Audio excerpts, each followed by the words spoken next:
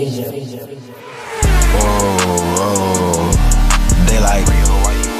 It's really all back with another video, yes sir. And today we have another great talk incoming with Antonio. So Antonio, is there anything you want to say before we get into the topic at hand, or anything you want to promote? Promote my Twitter. My ad is at Baker Mayfield, 2 D's, and the L is a capital I. Dope.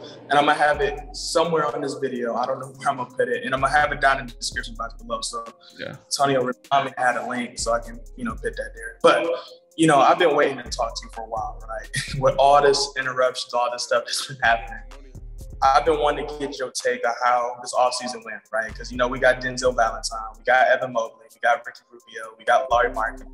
So how do you feel about this offseason, right? Like how would you rate this? I feel the offseason was okay. I feel like we got Evan Mobley, who's gonna be our franchise player most likely. I like that. And we got Ricky Rubio trade. I kind of like that because he's on an aspiring contract, so his big contract really is going to matter to me. He can provide veteran presence, which we need for the young guys. He can play make, which we also need. And we didn't give up that much. And then with the Larry Marketing trade, I wasn't fully on board with it, but I guess I'm starting to work a little bit of it. Larry Marketing, I think the last 2 seasons hasn't been that good. He averaged 19 this 1 year. But the last 2 seasons, he also hasn't had an assistant role. He was under Jim Boylan, who didn't know how to he didn't use him correctly at all. And he was under Billy Donovan. Yeah, what I heard from Bulls fans was he wasn't that good. He can provide shooting though, which we need.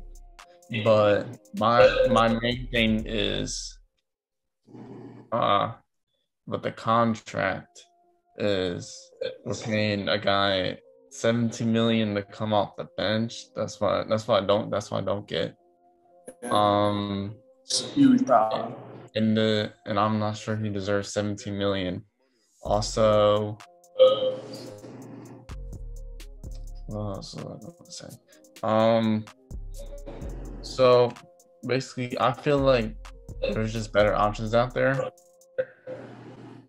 I guess it's all right move, but the main concern with Larry Nance, even though he provided a lot of value on the floor, was we needed some kind of offense, which Larry Nance was limited on that front.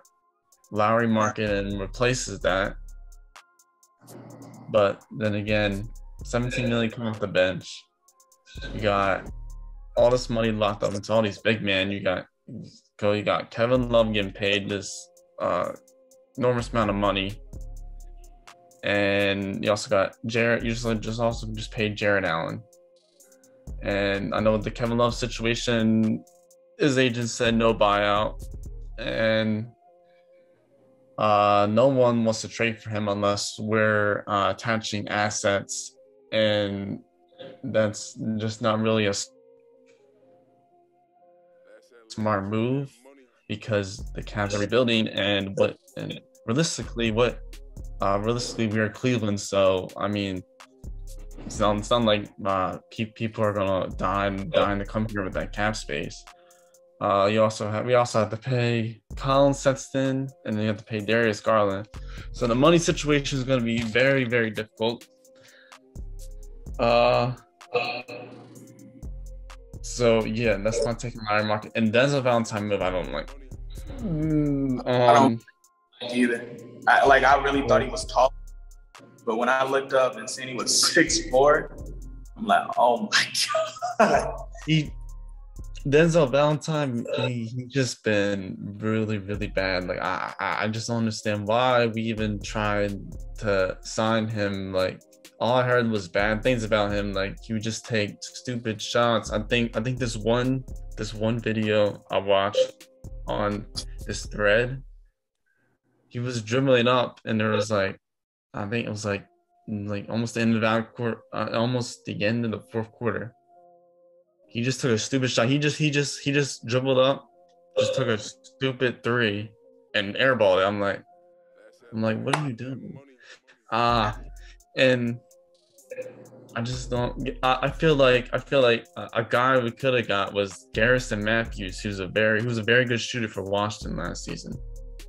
And I know they looked at him, but that was the guy I wanted, not Denzel Valentine. But I guess the offseason was okay.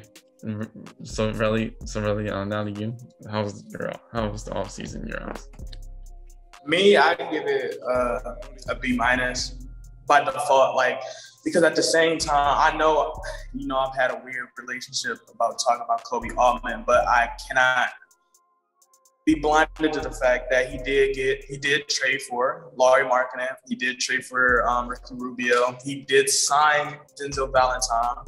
Now, am I like you? Like when you said, do I think Lauri Markkanen is worth that much money? I don't believe that either, especially now at the pinch.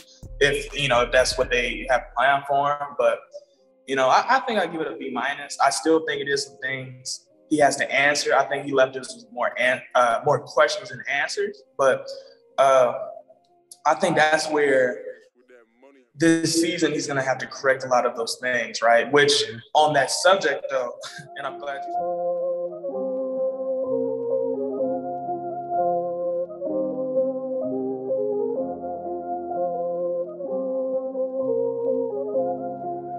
That's Atlantis with that money.